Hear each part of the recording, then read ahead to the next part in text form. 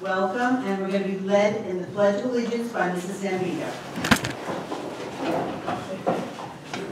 Allegiance to the flag of the United States of America and to the republic for which it stands, one nation, under God, indivisible, with liberty and justice for all.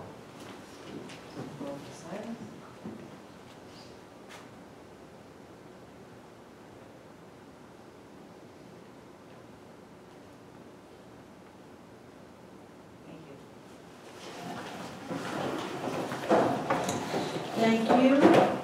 Roll call, Mr. Clerk. Mr. Gomagino, Mr. Howard, here. Mr. Johnston, Ms. Mineo, Here. Mr. Menuda, Ms. Prokop, here. Mr. Stridiron, here. Mr. Tavano, Here. Ms. Zambito. Here. Be it hereby resolved that the Board of Education hereby recesses into executive session for the following purpose. Matter made confidential under FERPA, employment history of particular individuals, matters leading to the employment of particular individuals, the review of programs and placement of students with disabilities, and collective bargaining under the Taylor Law, NTA, CSCA, NASA, and to obtain advice from legal counsel. May I have a motion, please? Roll call, Mr. Clerk. Mr. Howard, Mr. Johnston, Ms. Mineo, Yes. Mr. Menuda, Ms. Prokop, Mr. Stridiron, yes. Mr. Tavano, Yes. Ms. Zambito. Yes. We will return at approximately 7:20.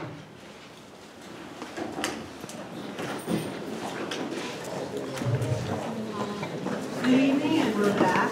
Sorry it's so long. Dr. Diaz?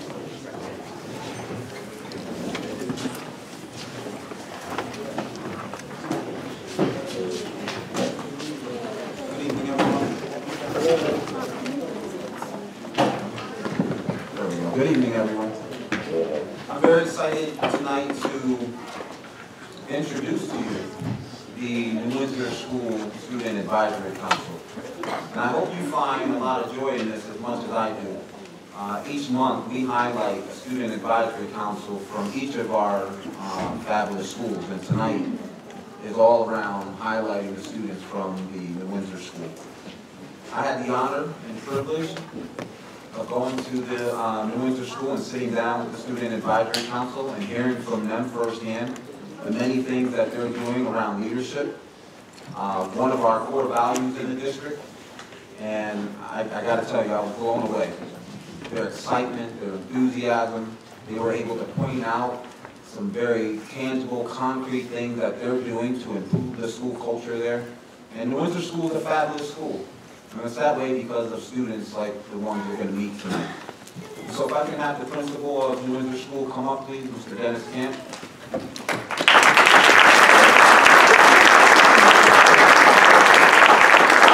So Mr. Camp, if you can share with the board and the community this evening some of those great highlights that you were able to share with me, because I think this truly does serve as an example for other communities, other school communities around the great work that's taking place at your school.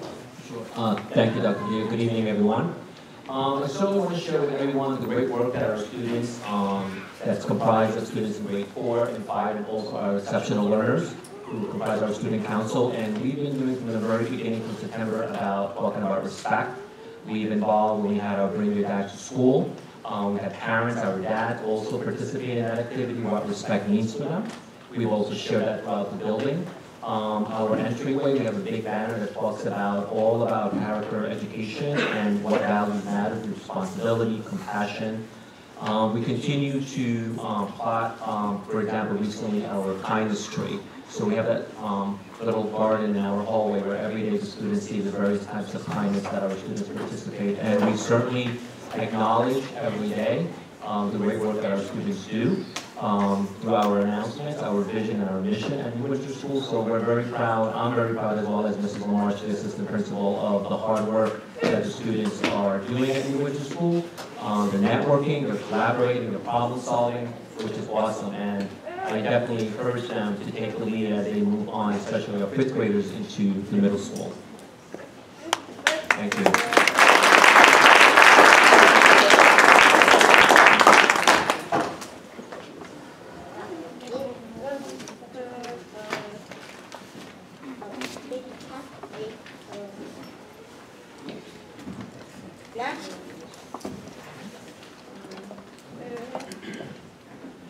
So with great honor and distinction, I'd like to present certificate of appreciation, and when you are called, please come up and definitely shake Mrs. Mineo and Dr. Video's hand and stand right here, and parents, it'll be a great opportunity if you want to take a picture. So let's start off with Mariana Martinez.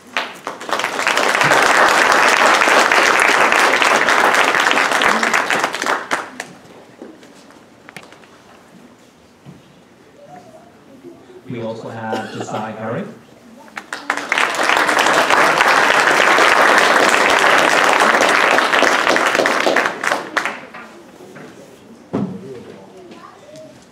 We have Tiana Medina.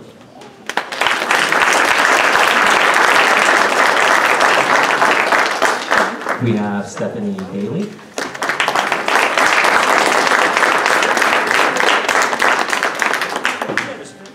We have Isabella Cruz.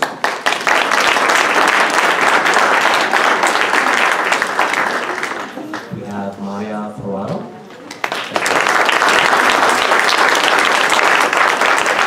And Isaiah Was.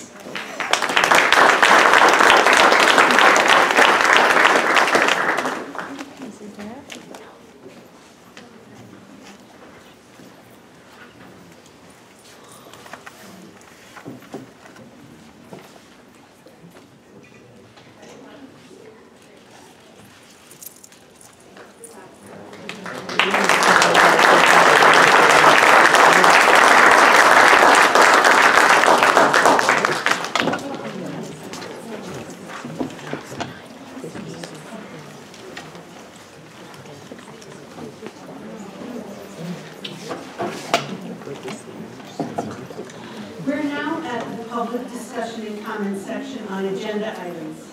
Please refer to the public comment procedures posted by the sign-in sheet. I'm going to read one part of it. I know you all don't like it, but I have to read it anyway.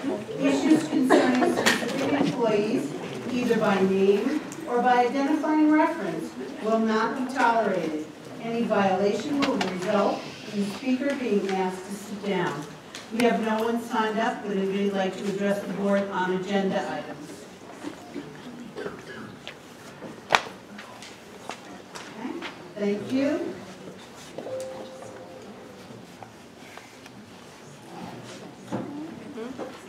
Kind of getting ourselves together. I have no items. We're going to move on to the board president. But I would like everybody to notice that many of us are wearing our ID tags, and I want to thank those board members that have them on. And I was at central office today, and many people have them on. I think it's really a good thing that all employees wear their tags. Please take the time, if you don't have one, to go get one, employees and board members, because it's really an important thing. Thank you. I'm going to move on to Dr. Kadir, our superintendent. Thank you, Madam President, and good evening again. Tonight we have two workshop topics, and we're going to start off with our Executive Director of Exceptional Learners, Mr. Christopher Bear. He's going to take us through, he's going to update us on some critical work from his division, as well as share some next steps. Mr. Bear? Thank you.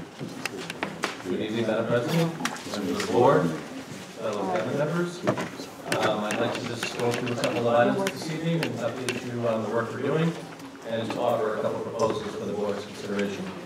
I'm kind of rehashing. I don't have any buttons, so who's helping me out? This is a slide that we have presented before in terms of what our work was in terms of the 5-year plan. We came upon this division last year. The obvious area was area compliance, making sure that we work on the areas that we have had compliance with for many years. We also did a continuum study, and we had worked with the Exceptional Learners Committee on a 3 to 5 year transformation plan that was looking at the continuum and making sure that it was effective and well distributed across the district, meeting and training, and mandates and resources. So, Mr. Howard did allude to last month, I believe, we did get feedback from the state on our most recent audit with them, the review, and we, as you know, came into the district in July 2015 with 21 areas of noncompliance. There were long-standing areas of noncompliance, and we're happy to report that as of today, we're down to 7. Those are primarily focused on 2 areas. One is how we provide tutoring services to our suspended students and how we manage our functional behavioral assessments and positive behavior plans for students with behavior improvement in primary school. So we have a plan for that, and we're hoping that by June, those 7 will also come off the books. So just some updates on the continuum. We did make a pretty major shift across the district, as you know. The feedback has been primarily positive, and these are just some quick little positives that we've heard. Teachers certainly reporting that student groupings are very much more aligned. We had a lot of programs for a while where there was a wide range of learners, very difficult to provide coherent instructions when you have a very wide range, and that's not the case in the new continuum. We see a much less movement of students from building to building as the students' program may change. Oftentimes that program is available in their building, they don't need to leave to another building to get that program. We have provided a whole range of trainings, as has CNI, and there has been a lot of positive feedback on those trainings and the impact they've had on student learning. We did shift our 812s, we created 2 at Bonneville, and we have all of our students with autism in Meadow Hill, and so far there has been a positive impact on our most challenged learners in those classrooms, and those programs have landed relatively nicely. There's still work to be done there, but we're definitely pleased so far. And there has been positivity in terms of integrated co-teaching now being available in all 9 elementary schools. There's been a little, feedback at times that maybe we are moving a little too quickly in this change, but we're certainly working with teachers on that conversation. So this is something that I'm just, again, a rehash of the slide in terms of the state has really emphasized inclusion and inclusive practices, that a practice of putting kids into smaller classrooms and keeping them there for years is really not the way the state wants us to go. And they're starting to monitor and keep track of this at both a county and the state level. These are just 2 of the highlights that I had previously brought up in the past that kind of aligns to what I'm going to talk about this evening. One is the fact that instruction and configuration of classrooms and activities include both students with and without disabilities. There's an absolute expectation in the law that our students with special needs be included in a wide range of opportunities in our classrooms and our schools. And that special ed teachers and general ed teachers work and intentionally plan lessons to promote the participation and progress of students with disabilities in learning and social activities. So one of the proposals I'm putting forward today speaks to the heart of that. We also talked about a period of action. I believe this was January of last year.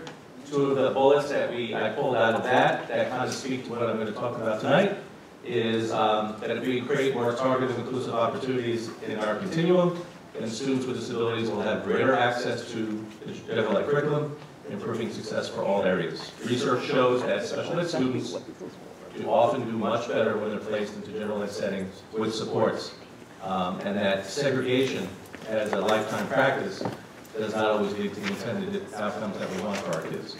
And then part of that ongoing transformation of the continuum, that we are committed to increasing the number of co-teaching programs to ensure that they're available at every grade and every school. We've done that. We have co-teaching in the building, but we're proposing tonight to enhance that. This is what our structure currently looks like. We took a measured approach to this. So you can see, for example, Meadow Hill has full-day co-teaching kindergarten through 5th grade. New Windsor has full-day co-teaching 1st through 5th grade. And the other 7 buildings with K-5 programs have half-day. They are supplemented in those half-day programs with a teaching assistant who is in the room when the teacher has to then go to another classroom. So for example, you have a teacher who teaches kindergarten in 1st grade. They spend the morning in kindergarten, afternoon in 1st, and the TA flip-flops at a time when the teacher's not in that classroom. So we're looking to ramp this up a bit. To do that is a challenge, and I'll kind of break it down for you as to why that's a challenge. So we can go to the next slide. So this is something we've already brought forward to the Exceptional Learners Committee. In order to fully staff full-day co-teaching kindergarten through 5th grade, you would need 54 teachers to do so. We currently have 32 teachers dedicated to co-teaching in Newburgh, K-5. So obviously, 22 teachers is quite insurmountable, certainly in 1 year of a budget. And we're certainly not asking this evening for 22 teachers at Newburgh. The number of TAs supporting the current program is 21. You do that by the 7 buildings that have half-time co-teaching times 3 teaching assistants. So we have 21 teaching assistants to support the co-teaching classrooms. And in a full-day structure, so at Meadow Hill and in New Windsor, they do not have teaching assistants supporting the full-day co-teaching. They don't need that. So we know that that's too insurmountable. So we're looking for something in between as sort of that 3 to 5 year plan. So we're offering tonight to the board for consideration, and as part of the budget process, is to have a half-day integrated co-teaching in kindergarten and first grade. And I can explain that some more. Maintain the current structure of full-time TA in kindergarten. All our kindergarten classrooms currently have a full-day teaching assistant as part of the kindergarten experience. And we're looking to supplement first grade with a full-time TA as well. So you'd have a teacher who's split between both kindergarten and first, but they would have full-day teaching assistants in each of those grade levels to support all students, including the exceptional learners, when the teacher is there as well as when the teacher is not. And then to support full-time co-teaching 2nd through 5th grade. In order to do that, you need 45 teachers. Again, it's 5 teachers per building times 9 buildings. Again, I had mentioned we have 32 teachers that are currently dedicated to co-teaching in Newburgh. And where we're going to look to make a shift is we currently have 9 resource room teachers. That's all they primarily do in the building. They do other things in terms of maybe testing, some do AS, but predominantly their role is resource room. We're proposing that those resource room teachers get reappropriated into integrated co-teaching. And to do that, that brings us to 41. Suddenly we're a lot closer to full-day co-teaching by blending it in the way in which really the regulations require us to do. So if you do that, we're only 4 teachers short. We're not 22 teachers short. In terms of the support staff, which is our teaching assistants, again, the current ICT structure requires 21 teaching assistants. In the new model that we're proposing, we only need 9. That would be for full-day, to be full-time first grade. We would not need teaching assistants in the ICT classrooms 2nd to 5th grade because we have a full-day teacher. That would allow us to reduce the number of TA positions to 12.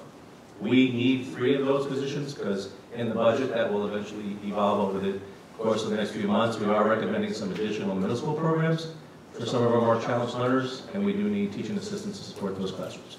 So the net reduction that we're looking for is 9. And those 9 positions will be reduced by attrition. There will be no layoffs. So again, as part of the budget process, we're asking for an addition of 3 special education teachers. We're asking for the reduction of 9 teaching assistants through attrition. And the cost of this new model, as well as some of the other proposed special education programs, will be offset by the reduction of TAs and will result in no layoffs. So it's a relatively cost-neutral proposal. It has some cost, but not at all what 7 teachers would cost. And I just put up there as sort of a bullet that we need 4 if you want to do it, but we don't have a kindergarten currently in New Windsor, which means we're not going to have first grade co-teaching next year in New Windsor. So we're asking for 1 year not to have co-teaching in kindergarten and first grade in New Windsor, and then maybe we do that the following year. And we've already talked to New Windsor about that. So that would mean that how we get from 4 teachers to 3. I'm moving too fast, and I apologize. I'm trying to lay this out. Why this model? Again, it aligns to the 3 to 5 year plan that we have already described to continue to enhance the special education continuum, targeted to instructional design improvements to positively impact progress and achievement of exceptional learners. While we would love a full-day model K-5, like I said, we can't afford that in 1 year, but it does move us significantly forward in that area, and we know that full-day co-teaching is a better model for our exceptional learners. Co-planning, which you saw in the memorandum from State Ed, is one of the key ingredients. Half-day co-teaching, that can sometimes be a challenge. Full-day co-teaching, you have those 2 teachers co-planning as well. They share the same lunch and the same prep time. They can go to the same vertical team meetings, horizontal team meetings, data meetings. They go as a group. So there's a lot more planning. and that it allows special educators to focus just on one grade level instead of being split in second grade through fifth grade across two. And again, the research supports the model because, again, it benefits all students because you have additional hands in the classroom providing targeted instruction. The impact of the resource room, that's been one of the bigger questions. We have begun to at least let some of the teachers know we're considering this, and I did talk to the NTA. Resource room as a pull-out model in English schools is antiquated. It does not reflect case law and the intention of IDA. It does make sense at the secondary level when you have departmentalized structure. You have students who need to go into a certain classroom just like anything else, but the elementary level, the instructions in the classroom. To have a student removed from that classroom for a period of time to go to another special ed teacher who may not have a direct line to that instruction just really isn't in keeping with where we are today in some of the case law. Students who require research at the elementary level will still receive that support, but that support will be delivered to the ICT teacher. So there will be time built in, something that Sarah Felice and I have talked about. We've certainly talked to Linda Hatfield about trying to create some kind of RTI or intervention block for the day, where that could be used for any kids, either in that classroom or the classrooms who might need a resource room experience. I just bring this up because people say, well, that doesn't, where are you getting this from? There was a 1983 court case, that's one of the maybe 5 or 6 court cases that lays the groundwork for least restrictive environment, and it talks about portability of service, and it pretty much says, you can read this on your own if you like, but it pretty much says that if a service can be provided in an integrated setting, in keeping with LRE, it should be provided in an integrated setting. You shouldn't just pull kids out just because. So when given the choice between pull out or push in, we should always err on the side of push in. And it was one of the sort of the ground, one of the cases that laid that groundwork for what we now describe as LRE. I also want to point out, this is a chart that kind of shows how resource room is used at the elementary level. And if you notice, it talks about kids who get just resource room only by school, kids who get integrated co-teaching and resource room, kids who get consultant teaching and resource room, and then the total. What you'll see is that like Guinea Avenue, Fostertown, Vales Gate, and New Windsor, and Yams, did I say Yams? Guinea Avenue, they use resource room because they don't have a full-time model. So they have kids half day, and they say to us, well, we don't have they need more, so we're going to recommend another half hour of resource room. Well, if you move to full-time resource room 2nd through 5th, you don't need to do that. And the majority of our students who are getting, pretty much all the students getting resource room at the elementary level are grades 2nd through 5th. They're not getting it at the K-1 level. So it does allow then for us to not necessarily have to do what we're already doing, which is sort of backfilling supports for kids because they don't have the full day model. So that's the one. And that's for your consideration in terms of the restructuring of ICT. We're also today recommending the restructuring of our division. And again, what we've described is we felt that compliance was certainly a priority. We have talked about the continuum shifts and monitoring those, and I think we've demonstrated today another way to go on that. But we do believe that the heart of what we do is instruction. And we are well aware of the fact that our teachers are craving support to continue to improve their efforts on behalf of kids.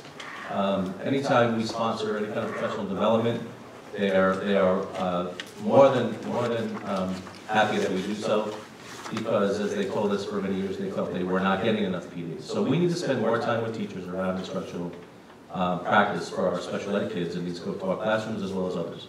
So this is just a lot of words. I'm not going to read through every one, but it does describe why we're trying to move this, and the fact that we need to spend more time in the classroom, and we need to spend more time collaborating with CNI on those differentiated approaches to kids in those classrooms.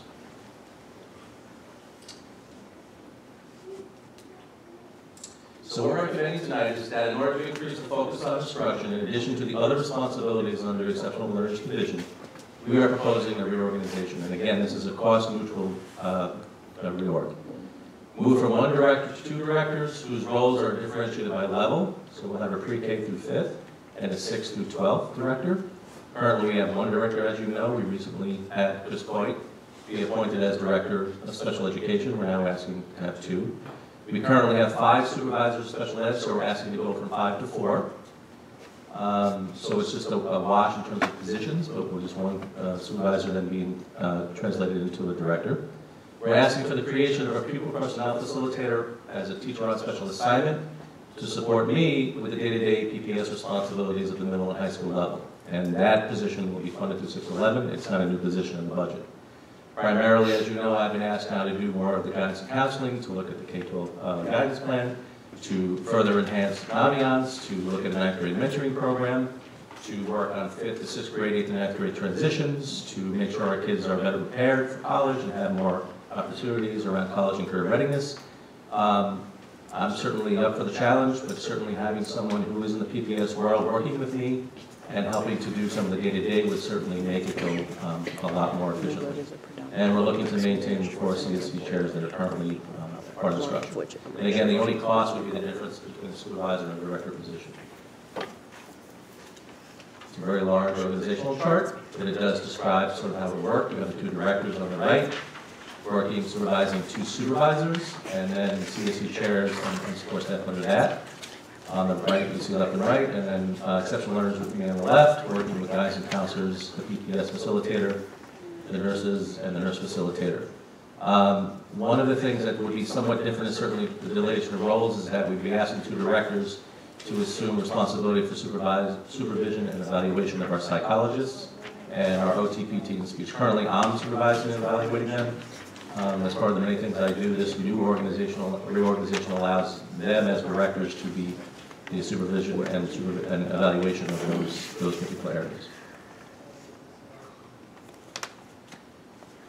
So this, again, I'm not going to read through these, but this sort of defines, and I'm going to provide an additional chart as part of the BOE weekly that would describe in more detail some of the responsibilities of the director, as well as the supervisor and the PPS facilitator that's outlined in the PowerPoint.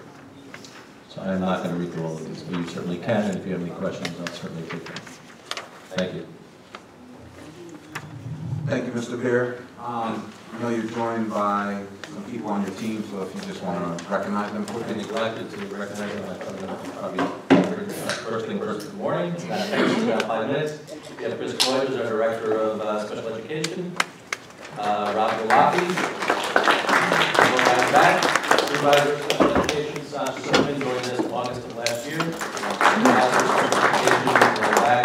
Lands, Supervisor, and I can see Janet Orway, Supervisor of Leroy, our nurse, school nurse facilitator. I never get it right. Health nurse facilitator. You can do without me, you can't do without her. Any questions? We're good? Yeah, Mr. Howard? Yes, Madam President. First, I would like to say congratulations on doing such a great job. And I am so excited about the work that's being done with the exceptional learners. And just to give an example of something that you just spoke about, I was visiting a school recently, and I visited a classroom, and the teacher said to me, you know, this is what we're doing with our integrated co-teaching and how we allow students to work in with each other. And he said, do me a favor. He said, pick out the ones in here who you think have IEPs. And I couldn't do it because it's really allowing the children to work together and bring them in an environment. And it's really giving children an opportunity to have better self-esteem.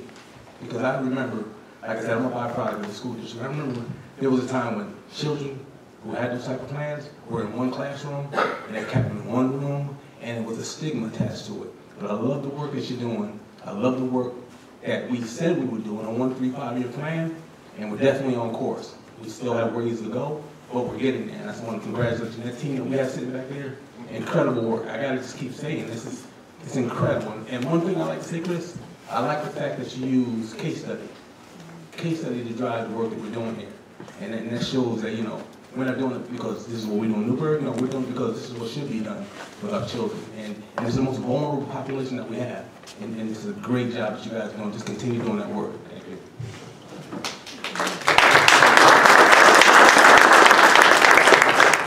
Thank you, Mr. Bear, and to the entire team and division. Greatly appreciated.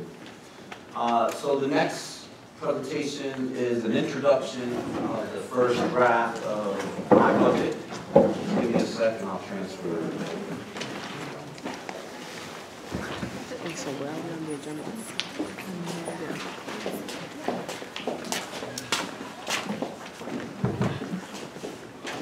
members of the board, our attorney, Mr. Shaw, and to our audience, good evening and thank you again.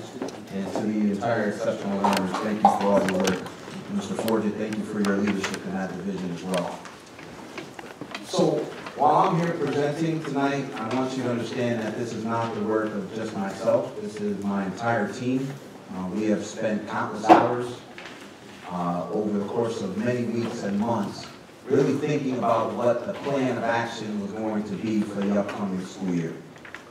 And so it's imperative that I note that the work that we do around preparing the budget is ongoing. And so even though I'm presenting a draft to you tonight, there are still changes that I'm sure we'll have to make until the point I get to a finalized budget to present to you again. So tonight, I'll be presenting the first several slides, and then Mr. Kern will come up and present the second half of the presentation. Do I have a clicker? Okay, thank you. Mr. McCoy is the designated clicker tonight.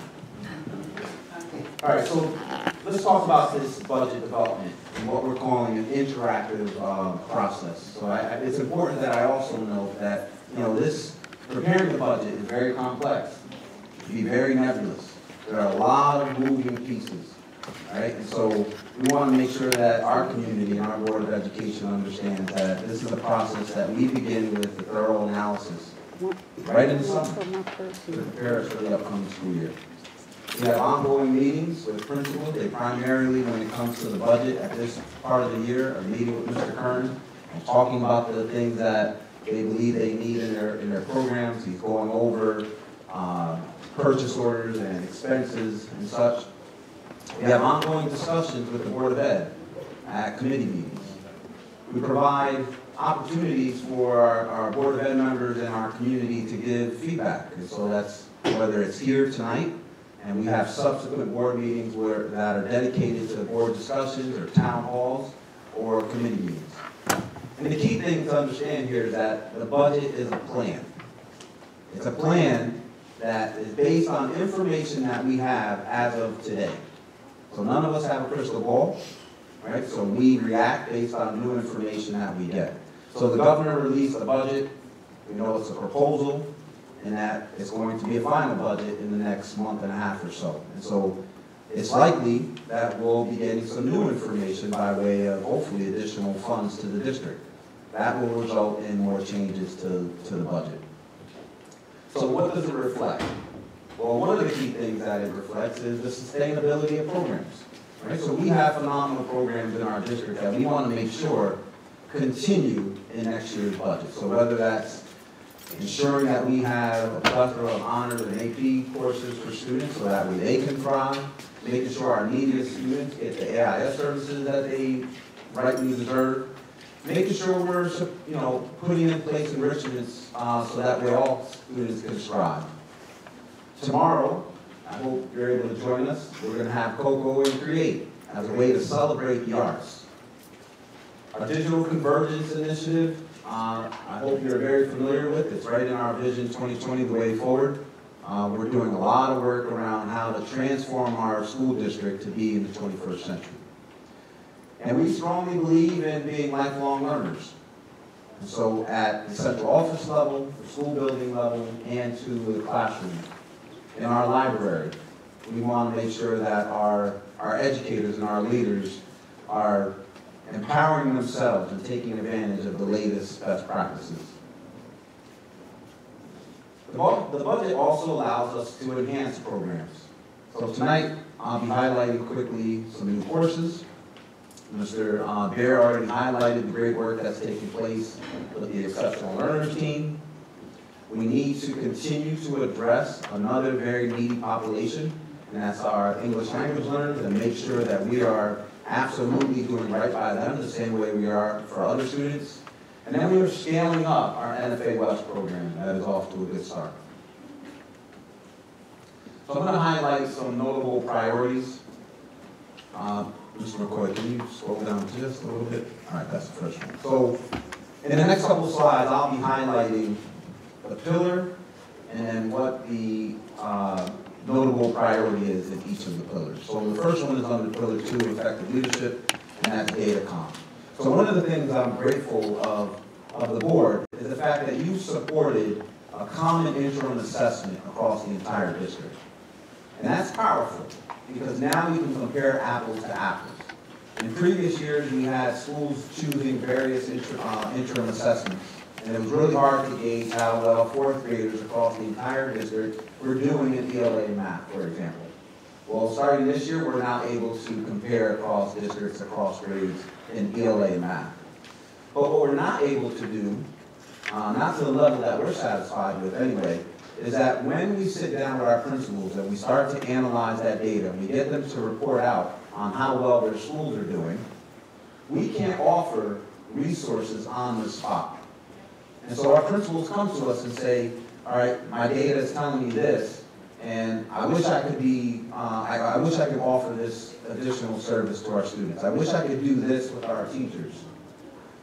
The allocation of funds to what we're calling Datacom will allow us to use real-time data on the spot throughout the year to support our school leaders with some of the challenges that they're having and not having to wait for another year for that to happen.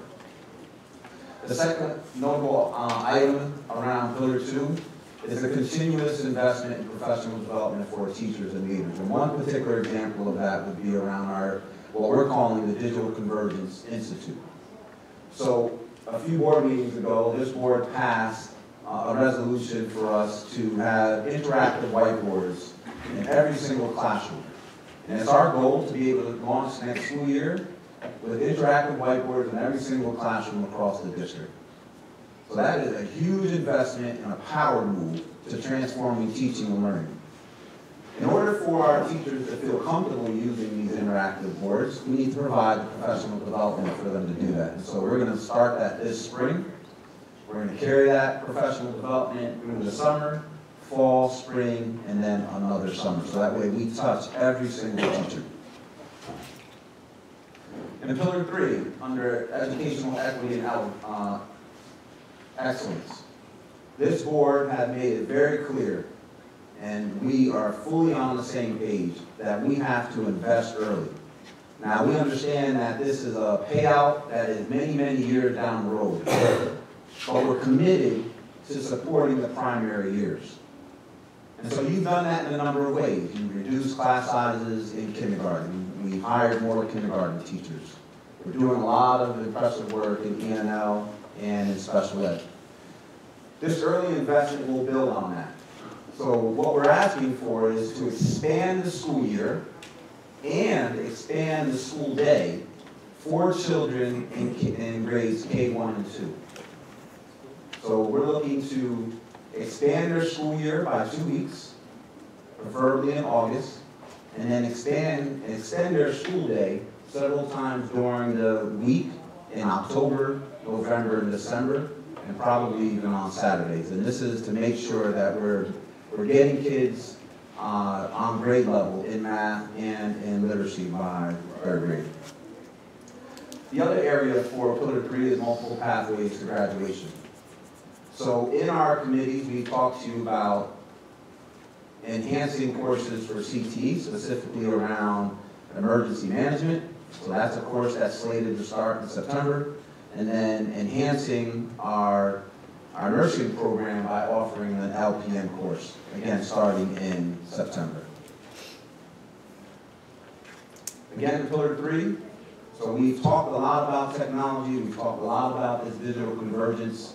We've made some adjustments last year to how we use instructional technology facilitators, or ITFs for short. And one of the things that we knew last year was that we needed more technicians. So if we are truly to unleash our ITFs, so they can be in the classroom either co-planning, co-modeling, co-teaching, providing coaching supports on how to use these interactive whiteboards, how to use instructional software and devices, then we're going to have to increase the number of technicians we have that can do the behind the work. Right? So those individuals who are fixing computer cables and fixing interactive boards and such. By allowing these micro technicians to do that, we'll free up our ITFs to do the work that we need them to. The other item under Pillar 3 is middle school redesign. So So we have done a lot of high school redesign. We've invested early for our primary years, and so we're kind of bookending that work and moving towards the middle. So Mr. Forget and I have been working with the school leadership teams at our middle school. We're going to continue to do that, but we understand that this can't be a quick fix. We have to get this right. So part of our phase one will be to start to redesign the middle school experience, and we're going to be working with the principals and the school leadership teams to start that work. And pillar 4, we have family community engagement. And so this is all around how do we support families and our community-based organizations with best practices from birth to 3 years old. So we certainly have enough evidence that shows that many of our scholars come in not prepared for school-age experiences. And so just last week I had the opportunity to speak with world-renowned Harvard professor Ron Ferguson, who is willing to partner with the school district around this concept of the Newburgh basics. And it's 5 best practices that will be able to support hospital, community-based organizations, and parents around, here's what you can do to get your child prepared for pre-K. And then the last one under pillar 5 is multi-tiered level of support. So as I mentioned, the extended school day for students in the primary years, well, simply that's not enough. Right? So we need to make sure that we're providing additional opportunities for all students to have a rich experience in our after-school programs, as well as Saturday. So with that said, I'm going to turn it over to Mr. Kern to talk about the numbers.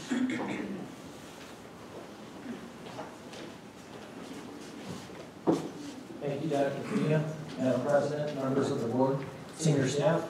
Tonight we present the numbers for the budget for the 2017-18 year. What we have here is a budget which has 2 sides to it. Tonight, Dr. Padilla alluded to the expense sides of the budget. All the items that are in the budget, I'm happy to say from this year are in there for next year with a little bit of movement around and all the new ideas that Dr. Padilla has talked about. Tonight we're going to concentrate on the revenue side of the budget. We put out a balanced budget of $267,100,000. It's about a $2.7 million increase over the current budget that we have, or a little over 1% on the percentage scale. There are 3 sources of revenue, major sources of revenue in the budget. State aid, as you see, is the largest part. We're just over 55%. That's up from this year here. Tax levy, the local property tax is the second one, a little over 42%. And then we have miscellaneous revenues, and we'll show some of those items a little bit later, but that accounts for only a little over 2% of the budget. State aid, we did a comparison from the current year of 16-17 to the new year of 17-18, and we're up almost $3 million. And this is the governor's proposed budget. So things can change between now and the 1st of April when the legislature is supposed to have the budget in. There doesn't seem to be anything happening that the budget's going to be late this year. Governor Cuomo has had on-time budgets for the last several years, and he's very strict on that.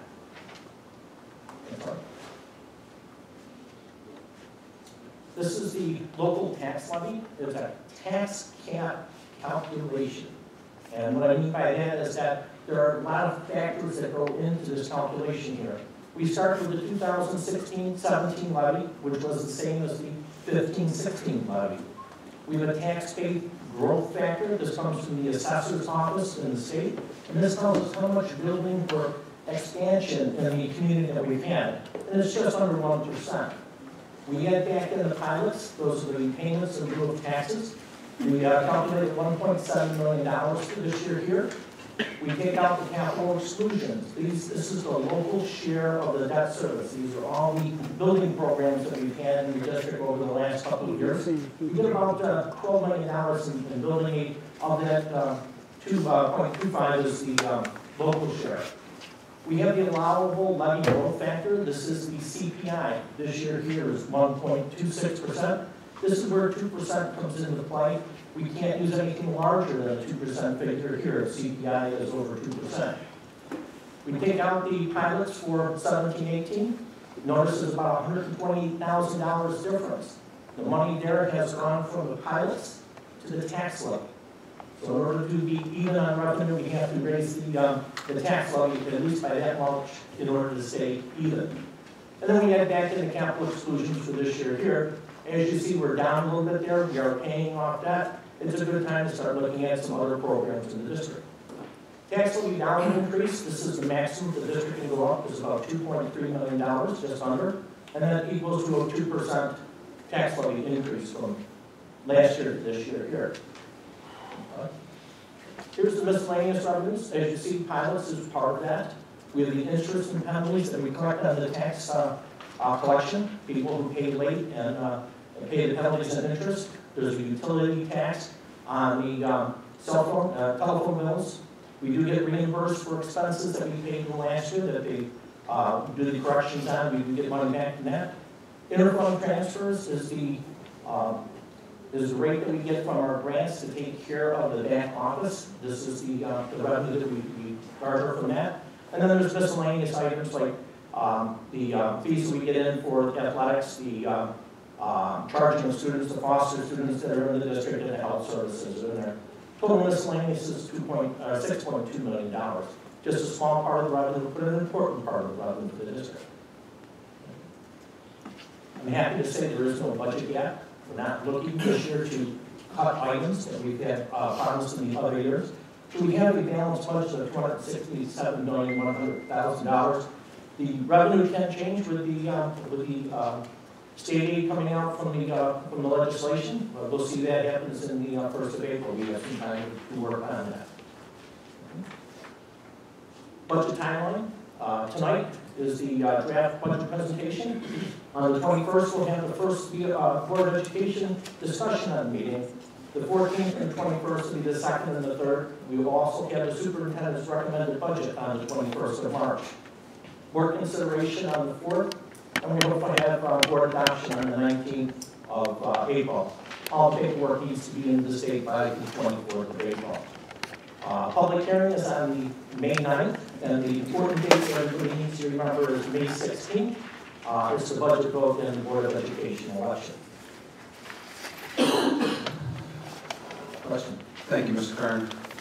So tonight we present the first draft, and as I mentioned when I started, we understand that we've allocated here several opportunities for the board to engage in a public discussion regarding this draft to get us closer to the 21st, where I will be presenting the final recommendations to the board. So, Madam President, that concludes my items. Thank you, Dr. Padilla. We're going to move on to board committee reports, and thank you, Mr. Kern, for your report too. We're going to move to the library committee. Mr. Johnston, please. Thank you. There was a meeting at the library committee on Wednesday, February 1. Library Director Thomas presented some attendance numbers for the December 26th and January 2 holidays. Attendance seemed above average for those days. Mr. Thomas reviewed open positions at the library and explained the budget transfer to tonight's agenda. Two very popular annual library events are coming up. The free ARP tax assistance on Tuesdays, which goes on for several weeks. And the annual library book fair is scheduled for May 20 this year. Mr. Thomas presented draft materials for a 2017-18 library budget. And for your information, the current library budget is around $5.6 million. And for the next year, an increase in expenditures of less than 5% is being considered. Thank you. Thank you. Personnel Committee, Ms. Brokash. Yes, we had a Personnel Committee meeting where we discussed the sub-administrators needed for exceptional learners, which were for the IEP meeting, spring coaching positions, the pre-K curriculum planning council appointments.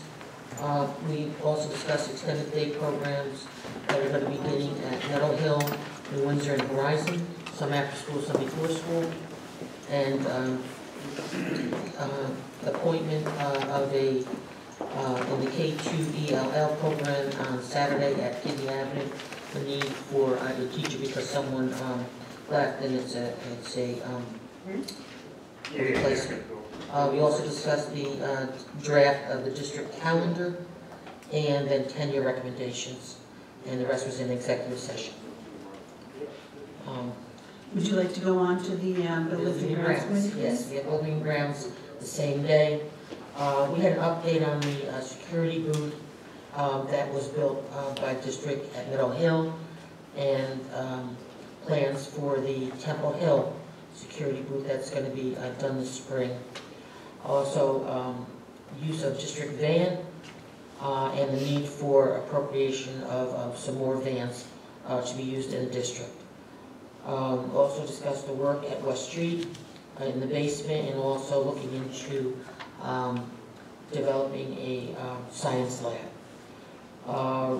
We have discussed the need and the for radios for the district, which is something we haven't had in a while. And also facility use requests. We discussed the parking at Valesgate School and the need for some new egress and entrance. And that was it. Thank you. We're going to move on to audit and finance, and I'm going to call on Mr. Kern, please. This audit and finance met a little earlier today. We talked about obsolete items that would be surplus by the district. 3 donations, one of desks, one of a Lowe's grant for Temple Hill, and a grant from Toyota for Horizons. We discussed the health and welfare rates for non-resident public schools. We discussed the RFP for speech language therapists, and we discussed the Big Brothers Big Sister mentoring agreement and the Cold War veterans tax exemptions. All these items will be up here next week. Thank you, Mr. Kern. We're going to move on to our Deputy Superintendent, Mr. Forgy. Thank you, Madam President. This evening we have one recommendation. It is the recommendations from the CSE and CPSE committees. I'd like to entertain a motion, please. Questions or discussion? Roll call, Mr. Clerk. Mr. Howard? Yes. Mr. Johnston? Yes. Ms. Mineo? Yes. Ms. Prokop? Yes. Mr. Strittmeyer? Yes. Mr. Devano? Yes. Ms. Zambito? Yes. That concludes my items, Madam President. Thank you, Mr. Forget. We'll move on to the Assistant Superintendent for Curriculum and Instruction, Mrs. Felice. Thank you, Madam President. Good evening.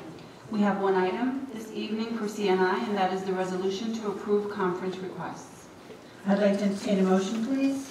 Second. Questions or discussion? Roll call, Mr. Clerk. Mr. Johnston? Yes. Ms. Mineo? Yes. Ms. Prokop? Yes. Mr. Strittmeyer? Yes. Mr. Devano? Yes. Ms. Zambito? Mr. Howard? Yes. Thank you, Madam President. That concludes our CNI items. Thank you, Mrs. Felice. We're going to move on to the Assistant Superintendent for Finance, Mr. Kern. Good evening, Madam President. With the board's permission, I'd like to amend Resolution 8.1. It should read, be it resolved that the Board of Education of the Newburgh Large City School District hereby authorizes Dr. Roberto Padilla, Superintendent of Schools, to purchase 3 automated fresh milk latte machines for the school breakfast program for the district from Duchess Restaurant Equipment Company Incorporated for an amount not to exceed $39,308. Funding source AASA School Breakfast Program expansion. I'd like to entertain a motion to amend. Questions or discussion? Roll call. Go ahead.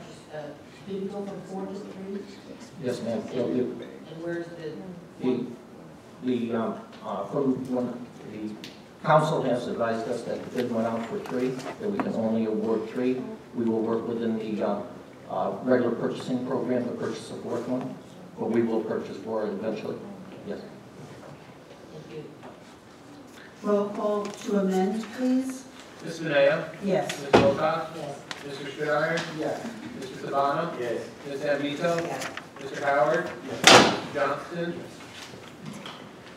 We have an amended resolution on the floor. I'd like to entertain a motion, please. Questions or discussion? Yes, Mr. Strittmeyer?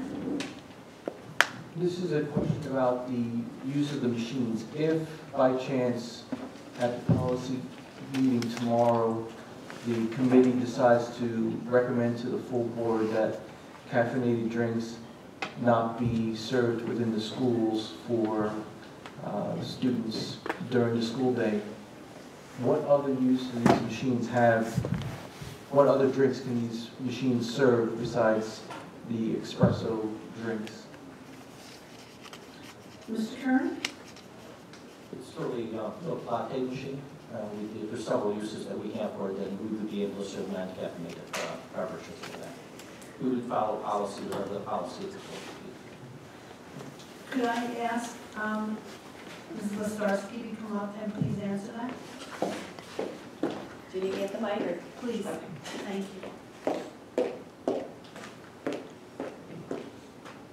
So we could purchase decaffeinated beans, so it would be the same beverage. We could do it just decaffeinated. Additionally, it does just steam milk, so we could add some sort of chocolate syrups or maybe that effect with hot chocolate. But we can do the same latte with drinks, just with decaffeinated beans. Go ahead, Mr. Stradone. Okay, instead of purchasing these machines, is the grant or the program expansion, the school breakfast program expansion money, can that be used for other items instead of this? Because to me, spending $49,000 eventually on hot milk machines, I think could possibly be used for other purposes. Well, it can be spent however we would like to spend it. We did spend some considerable time developing this program to try to figure out a way to entice high school students specifically to come to breakfast. That is pretty much the remainder of the money. We were awarded over $200,000. So many of our elementary and middle schools are pretty much fully equipped with the money that we have already spent. And this is the remaining balance. And again, we looked into ways to try to specifically target the high school population. Any other questions or comments? Just a comment. In the weekly, this past week, we shared with you a national report that highlights the good work that is taking place in the district around our food program. So I fully endorse this resolution. This is a strategy that we're trying as a district to, as Ms. Lazarski said, to entice more high school students to participate. We're making great progress, but we still have a gap. And we think that this might be more appealing to the adolescent child. Mr. Howard? Yes, Madam President. To Mr. Starsky. Were any studies done that got us to these machines? Were there any type of research done with the students, what they might like, what they, any type of information that was used that got you to these machines? When we originally were introduced to the machines, we were working with the National Dairy Council and the grant funders. So we were within that grant. We meet a couple times a year with the other districts that were funded and kind of brainstorm some ideas around what works for high school students. And it seems to be a struggle with many districts. High school students are just a difficult moving target, right? So the Dairy Council has done some testing with these, not this specific machine, but with some latte beverages, again, getting kids to consume more milk. There are some districts, not locally, but other districts that are using these machines that I'm sure we could get their feedback and their studies from. But the overreaching data that we're looking at is that kids in that high school age range are not consuming enough calcium or not consuming enough milk. This is a way to get them to drink it. And nationally, studies will show that many high school students are already drinking some sort of a not necessarily caffeinated beverage, but some sort of a coffee specialty drink. It's trendy. Thank you. Mr. Stradone. Has there any thought been put to serving the student homeless population as far as using this grant money to provide them with a meal before they go back to the shelter that they may live in? So this funding is specific to breakfast and breakfast initiatives. We do have other programs that we do run. Right now we're running the after-school supper program at Temple Hill, Meadow Hill, and South Junior High with the Boys and Girls Club. So they do get a third meal, and we're looking into expanding that program to any of our other after-school sites.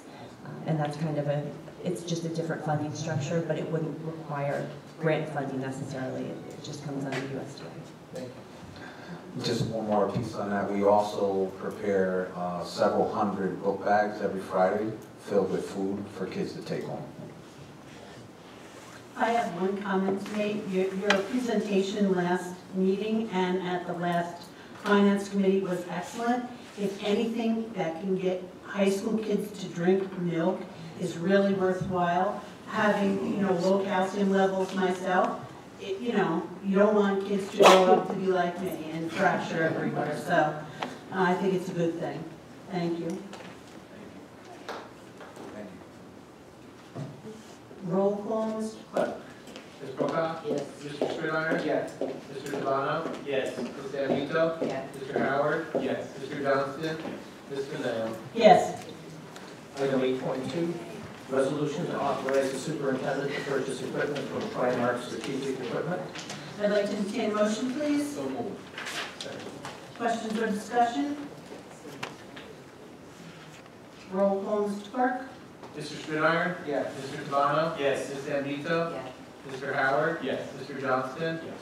Ms. Caneo? Yes. Ms. Prokop? Yes. Item 8.3, resolution to transfer funds for the Newburgh Free Library. I'd like to entertain a motion, please. Second. Questions or discussion? Roll call, Mr. Clerk. Mr. Devano? Yes. Ms. Zambito? Yes. Mr. Howard? Yes. Mr. Johnston? Ms. Caneo? Yes. Ms. Prokop? Mr. Strittmatter? Yes. Item 8.4, resolution to approve facility use request. I'd like to entertain a motion, please. So moved. Questions or discussion? Roll, yes, Mr. Strittmatter? I believe there was a question at the Buildings and Grounds regarding the elite boxing club. Have they been answered? This area 501c3. Thank you. Any other questions or discussion? Will any of the proceeds from that event go to the schools? We're making a donation to the school, and they are paying the fees for the building use. Is the donation a percentage of the total revenue? There's a dollar amount, it was $250, it was put into the resolution. Thank you. Mr. Howard? Yes, Madam President. In regards to the Hooky League Boxing Club, I think that we need to consider and understand those children are children from our school district, and that program is an incredible program they run over there. And if anything, I look at some of the equipment that the young kids use over there. I think that any money that is raised, they should keep to buy their equipment.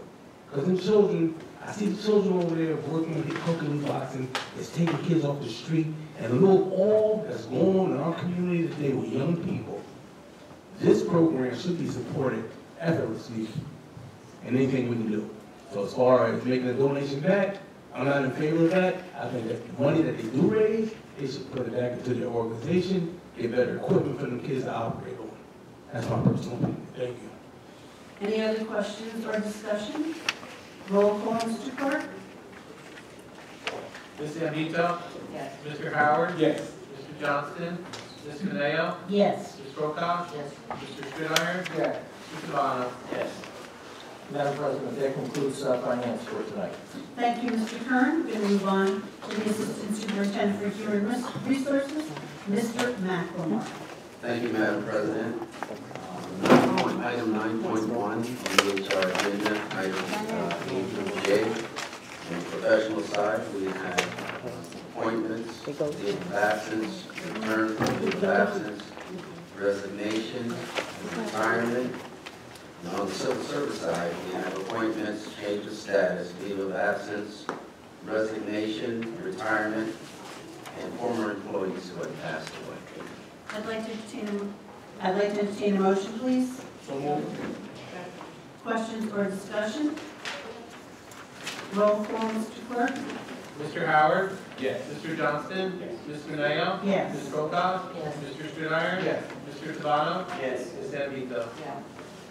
Item 9.2 is a resolution to approve the sub-administrator for exceptional learners. I'd like to entertain a motion, please. Second. Questions or discussion? Roll call, Mr. Clerk. Mr. Johnston? Ms. Caneo? Yes. Ms. Prokop? Mr. Strittmatter? Yes. Mr. Devano?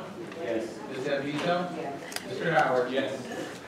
Item 9.3 is a resolution to approve curriculum planning council pre-K through 12 appointments. I'd like to entertain a motion, please. So moved. Questions or discussion? Mr. Johnston? Could you get a little background information on the work that this group will do? Ms. Willis? As submitted to the BOE Weekly recently, the NECSD Curriculum Planning Council is a group of pre-K through grade 12 teachers that will be paid, but in addition, there will be voluntary administrators and others who are interested in helping us think through hot topics that need resolution. Beginning tomorrow, a survey will be posted on our website, our landing page, so that students, parents, community members, and faculty and leaders of the district can surface for us the hot topics that we as a community see we need to prioritize, discuss, and then make possibly either policy and/or resource recommendations to the superintendent for his consideration in discussing with the board president. There'll be more information during tomorrow's curriculum committee meeting. Thank you. Actually, I'm curious about the participation of students and parents. So will they participate in the meetings, or will their participation be through surveys and other means? It will be both. So there's opportunity for folks who prefer to participate through surveys to go online and just click off anonymously. In addition, if there are any students and other members, they can join us for the meetings. However, the only individuals who will be paid for participation for 2 hours per month beginning in February and ending in May are the teachers. Any other questions or comments? Roll call, Mr. Clerk. Ms. Mineo? Yes. Ms. Brokaw? Yes. Mr. Strittmatter? Yes. Mr. Tabano? Yes. Ms. Ambito? Yes. Mr. Howard? Mr. Johnston? Item 9.4 is a resolution to approve 2016-17 spring athletic coaching appointments. I'd like to entertain a motion, please. So moved. Questions or discussion? Yes. Yes, I'd like to have the fifth one tabled because all the information's not in yet. So you would like to remove item number 5 out of that list? Can I have a motion to amend, please? Second, okay. Questions or discussion? Yes, sir. Do we know what items are not submitted yet? I don't know what the items are. Ms. Prakash had some questions and they weren't fully answered, so she'd like to hold this one off until the next meeting, which is next week. Roll call, Mr. Clerk. To remove number 5. Mr. Strittmatter? Yes. Mr. Tabano? No, number 5. Abstain. Ms. Ambito? Yes. Mr. Howard? Yes. Mr. Johnston? Ms. Mineo? Yes. Ms. Brokaw? So we have a resolution on the floor without item number 5. Any questions or discussion? Roll call, please. Ms. Brokaw? Yes. Mr. Strittmatter? Yes. Mr. Tabano? Yes. Ms. Ambito? Yes. Mr. Howard? Mr. Johnston? Yes. Ms. Mineo? Yes. Item 9.5 is a resolution to approve Horizons Before School Program appointments. I'd like to entertain a motion, please. Questions or discussion? Roll call, Mr. Clerk. Mr. Tabano? Yes. Ms. Ambito? Yes. Mr. Howard? Yes. Mr. Johnston? Yes. Ms. Mineo? Yes. Ms. Brokaw? Yes. Mr. Strittmatter? Yes. Item 9.6 is a resolution to rescind the appointment and approve an additional K-2 ELL Saturday Academy at GAMS appointment. I'd like to entertain a motion, please. So, Second. Questions or discussion? Yes, just for clarification, this is not an addition, this is just a replacement. Thank you, Ms. Prakash. Roll call, Mr. Clerk. Ms. Zambito? Yes. Mr. Howard? Yes. Mr. Johnston? Ms. Beneo? Yes. Ms. Prakash? Yes. Mr. Strittmatter? Yes. Mr. Tabano? Yes. Item 9.7 is a resolution to approve acting principal at Fostertown. I'd like to entertain a motion, please. So moved. Questions or discussion? Yes, Mr. Strittmatter? Was this a posted position or is it a different category? This is for a leave. It's not a vacant position. It's an acting. Any other questions or discussion? Roll call, Mr. Clerk.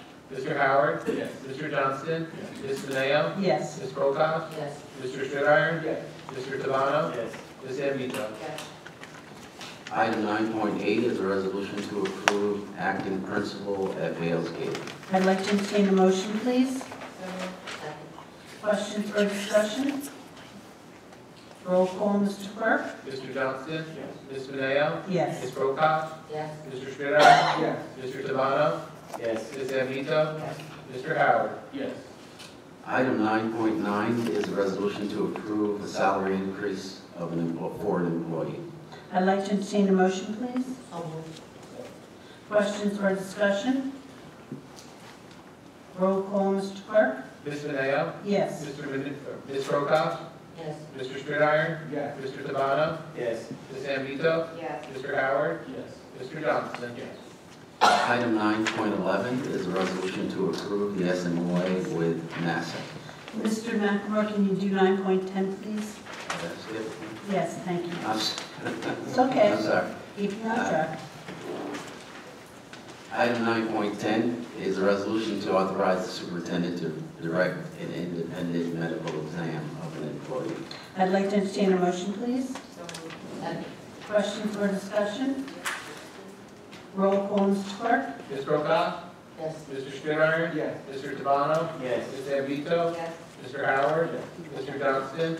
Ms. Beneo? Yes. Item 9.11 is a resolution to approve the SMOA with NASA. I'd like to entertain a motion, please. So moved. Questions or discussion? Ms. Prakash. Yes. I feel that this is not an equitable thing with other administrators and other buildings that are doing the same sort of work. And I've asked before, but so I'm not in favor of it, but just to let you know. Thank you. Any other questions for Mr. Stradine? Just as a follow-up to Ms. Prakash said, is it true that the administrators at the elementary and the middle school level do this work for no additional compensation? Dr. Padilla? That is correct. Thank you.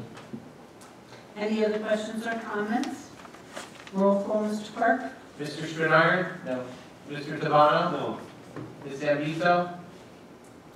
No. Mr. Howard? Yes. Mr. Johnston? Yes. Ms. Beneo? Yes. Ms. Prakash? No. That resolution fails. Item 9.12 is a resolution to approve tenure recommendations. I'd like to entertain a motion, please. So moved. Second. Questions or discussion? Roll call, Mr. Clerk. Yes, Mr. Stradine. Just as information for the public, how much in advance does the board receive notification of a tenure vote for an employee? Can you repeat that question, please? For the public's knowledge, when does the board receive the information regarding when an employee is to receive tenure officially?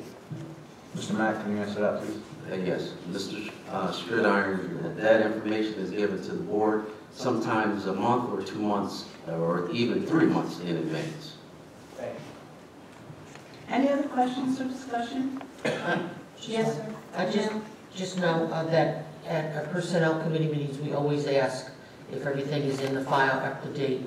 And if anybody, not only the personnel, but anybody on the board that wants to look at the information is able to do that in the Human Resources Office.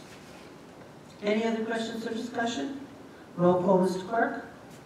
Mr. Tavano? Yes. Ms. Zambito? Yes. Mr. Howard? Mr. Johnston? Ms. Beneo? Yes. Ms. Prokop? Mr. Strittmatter? Yes. That concludes my items, Madam President. Thank you. Thank you, Mr. McLemore. We're moving on to the clerk of the board, Mr. McCoy. Thank you, Madam President. I have the approval of the minutes from the January 26, 2017 meeting. I'd like to entertain a motion, please. Questions or discussion?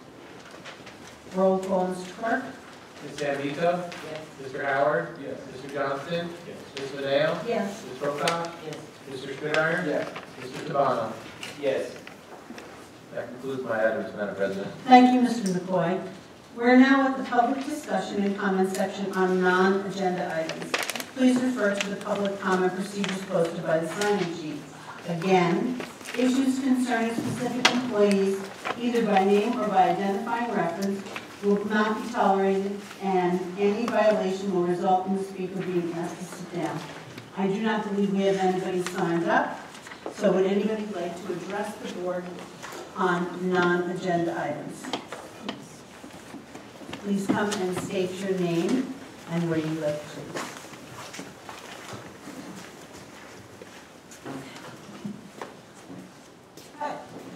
Maria Ramirez, born and raised in Newburgh, New York, part of the Newburgh Enlarged City School District.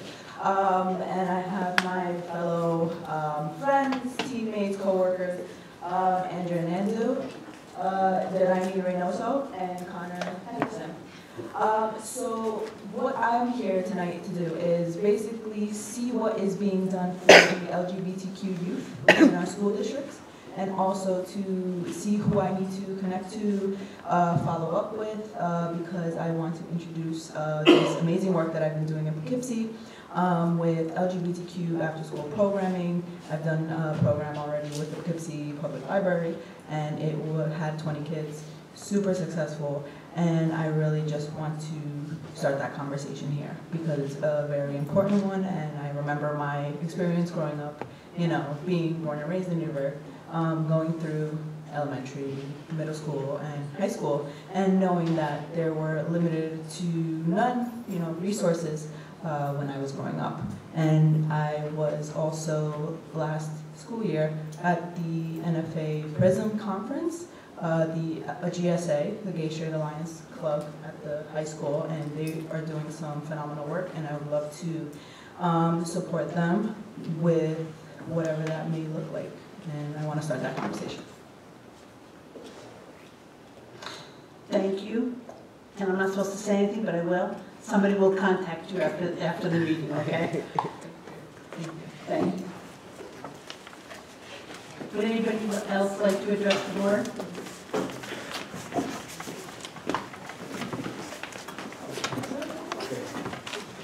Thank you, Madam President.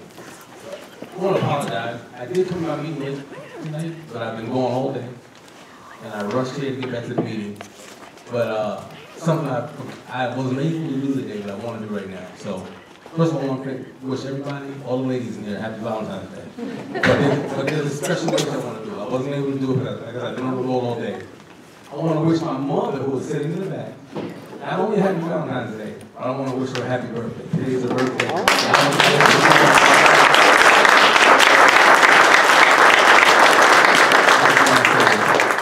Thank you for giving birth to me. I won't say how many years ago, because that's how old you are. So we'll just say, have a lovely rest of your birthday month. And you know I love you. Thank you.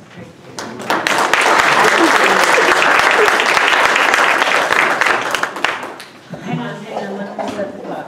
Ready? Thank you. Alex Williams, 7 Winter Garden Drive, from New Windsor, New York. It took me a lot to come here tonight because the subject that I'm going to speak about, it kind of pains me because it's affecting someone that I love dearly. And the decisions that are being made around these tables about appointments to certain positions And I'm not going to be up here being the accuser of anyone. I'm not an accuser of anyone. But it's important when politics and nepotism hurt children. It needs to be said, and a stand needs to be made for the children, especially of the girls' basketball team. I watched someone that I love dearly take a sport that she loves for it to be her torment, based on the decisions of the people sitting around this table. And I don't like to come speak at board meetings. It's not something that I like to do, but it's something that, as a community member that votes, I am called to do. It is very important that you understand why do our children have to suffer in these situations for things that they love. Where is their support? Because it's not coming from the individuals around this table. It's actually quite disappointing. And I don't want to, I know that things can be fixed. I know that there's sometimes decisions that are made that go on in schools all the time that the community can't be aware of or nothing can be done. But I think it's important for you all to know that people are watching about what's going on, and we will be here listening and seeing how these procedures are going to go in the future. It's interesting that we just had a slew of appointments. I wasn't here at the beginning of the meeting, so I could hear if there was any questions about these individuals that got just appointed these positions. But, you know, it's something that it took me a lot, because I don't want the person that I love to be impacted by me speaking out and saying that something needs to change about this process.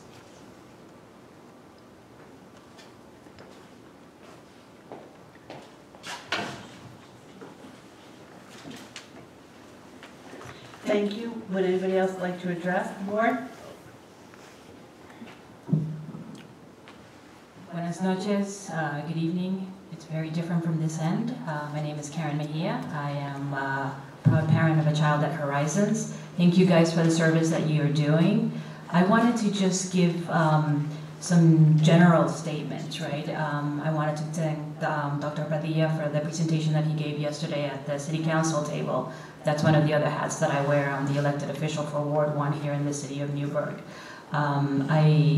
With that hat on, I am super excited about being a partner on My Brother's Keeper. And I am more excited about what that means in terms of a collaboration between the municipality and the school district, right? I think that's, you guys have the privilege of entering each and every single household in the Newburgh area, right, including the town and New Windsor as well as the city of Newburgh. It's a privilege that you guys have that the municipality does not. So one of the things I'm looking forward to is being able to capitalize and leverage that entry point that you guys have control over, that the municipality doesn't, to have positive conversations about what we do for the youth in our community. You guys do not have an easy job. I can see that you're starting your conversations about the budget, and any increase, you guys have to debate and think about it substantially, right? From the city of Newburgh's perspective, tax levy, you guys, as you're well aware, 50% or over 50% of our taxes go to the school district. We are also taxed very high from the municipality perspective. So for City of Newburgh residents, any increase to the tax levy from the Board of Education, it is greatly felt. And more so, I think, in the years that are coming, especially next year. So I am really looking forward to what you guys will be proposing, what you guys will be debating, and how you will be, I guess the challenge is that I'm putting forth is how this board, right, how our education system will be one of the sort of shields, right, that local communities are going to have under the new administration from the national level, at the federal level. So I wish I had a crystal ball that could state what the new department head from the education is going to do to our system, right, of public education. And I'm really looking for you guys to be that shield, right, those protectors of our children for the education system that we do have here. And that's my challenge, not only as an elected official, but also as your neighbor and a taxpayer and a mother. So again, I thank you guys for your service, and I will be coming more often to the meetings just to be a partner and be more informed about how we can leverage each other's funds and resources that are very limited. So thank you for your service, and have a good night, and whatever you're doing to celebrate V-Day, enjoy. Thank you, Ms. Mejia. Anybody else like to address the board? Lily Howard, Newburgh, New York. First and foremost, thank you, son. I recently, a couple of weeks ago, maybe about 9 days ago, I was on Facebook and I noted that Catholic Charities had posted something that they were involved with as far as running a drive for clothing and things for children in the Newburgh district. And I was surprised when I saw in that article 652 children, they said, within the Newburgh school district are homeless. And so I made a call to Catholic Charities because I couldn't believe that. And what she said to me was that they might not be actually in the streets, but they're homeless as far as having their own domicile to reside in. And I was wondering, does the school district in any way, do they go into wherever these children are living to see the actuality of the type of living situation that they're in? My concern about that is because that has to affect those children in the school district if they don't have a home. Some people have said, well, they might be residing with grandparents or aunts and whatever. But I was wondering, does the school district, I know years ago they used to have someone that would go into the homes and see the type of situations that the children were living in. And I was wondering, is that still being done? And I just have to say I'm overwhelmed about that number. I heard Councilwoman Mejia, there definitely needs to be a partnership launched between the school district and the city of Newburgh, because people need jobs. Household people who are not having their own domicile to live in, I'm quite sure a lot of them are unemployed people. So I hope and pray that there is a cohesive relationship established between the city of Newburgh government and the Newburgh City School District. And once again, son, thank you. I thank God. I'm 77 today, and I just thank God. And I also want to say, I've been doing a lot of thinking lately, and I said, you know what? You've been doing a lot of things. I was born and raised in the city of Newburgh. You know what? I think whatever years you got left, maybe you should use those years to try to help the children. Because we talk about the conditions, the violence in the city of Newburgh, but the children, it evolves from the children. So because of that, I said, you know what? I'm going to run for the school board this year. Thank you.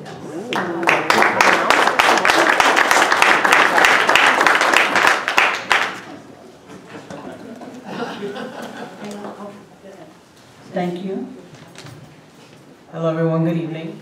My name is Jarani Reynoso and I'm the Student Association President at the State University of New York College at New Paltz. This is my second year being the Student Association President there. And I just want to reach out to the Newburgh School District. Correct me if I'm wrong, but this is a predominantly school district with students of color, correct? Okay, so we're facing some diversity issues at SUNY New Paltz. And I'm graduating in May, but before I leave, I want to make sure that I leave this. And I've also spoken to other leaders in the area about promoting college to students.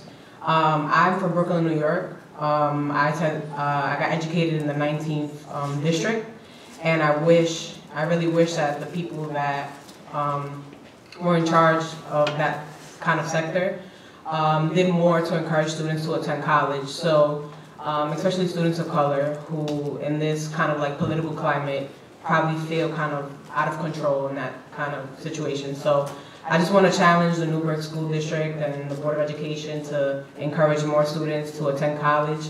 SUNY New Paltz has very high expectations, but we have the Educational Opportunity Program that accepts students with that don't really meet the expectations of SUNY New Paltz, but have potential to. I personally was accepted through the Education Opportunity Program, and that gave me a chance, and now I'm the student government president.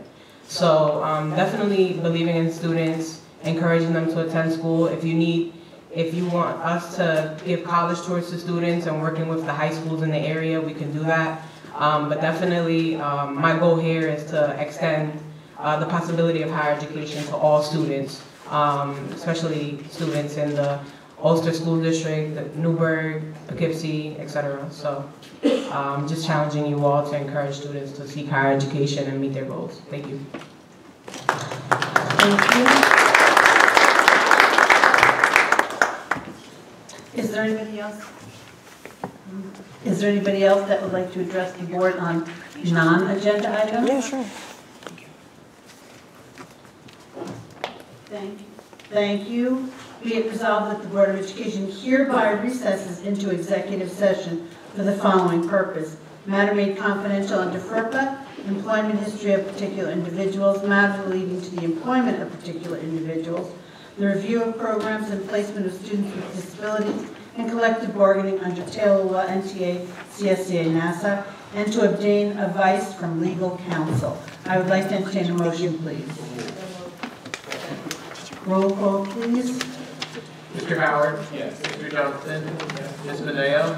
Yes. Ms. Wilcox? Mr. Schreiber? Yes. Mr. Devano? Yes. Ms. Nemizo? Yes. We will not be conducting business after executive session.